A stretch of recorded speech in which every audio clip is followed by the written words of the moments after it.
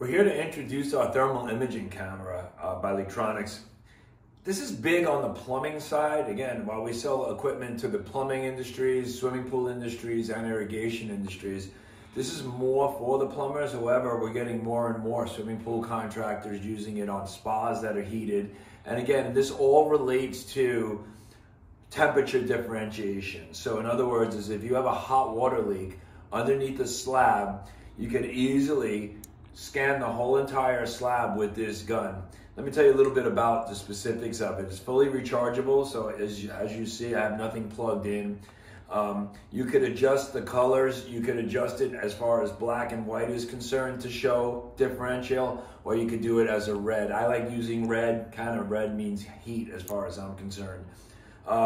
You could scroll through, you could take screenshots and pictures of what you're actually looking at just by pressing this trigger over here.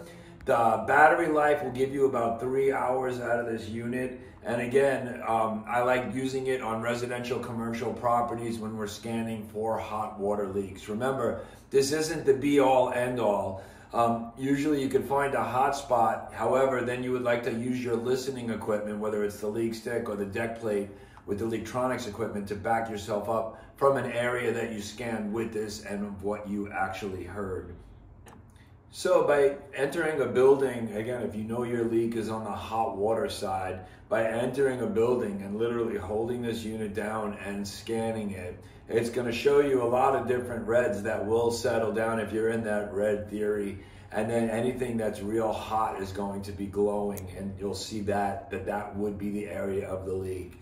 What we technically would then do is mark the location that we saw of what we feel. Sometimes you could just hold your hand to it and feel it at that point. Only this does it on a much faster and grander scale. And then at that point, what we would typically do is use our leak stick, use our deck plate, and kind of just hover in. So when you're in a location and if you see something that's popping up on your screen as a hotspot, you'll literally press this trigger. What that's going to do is that's going to take a photo of that area and of the actual area, not just of the hotspot, which is going to then store it on this memory card. So if you're generating a leak detection report and you want to include that, you could literally just upload this. You just take the mini card, the mini SD card out, and you can upload it. And again, you can include those pics with any of your reports to back yourself up and produce your findings. For more information, visit Leaktronics.com and always check out our YouTube channel.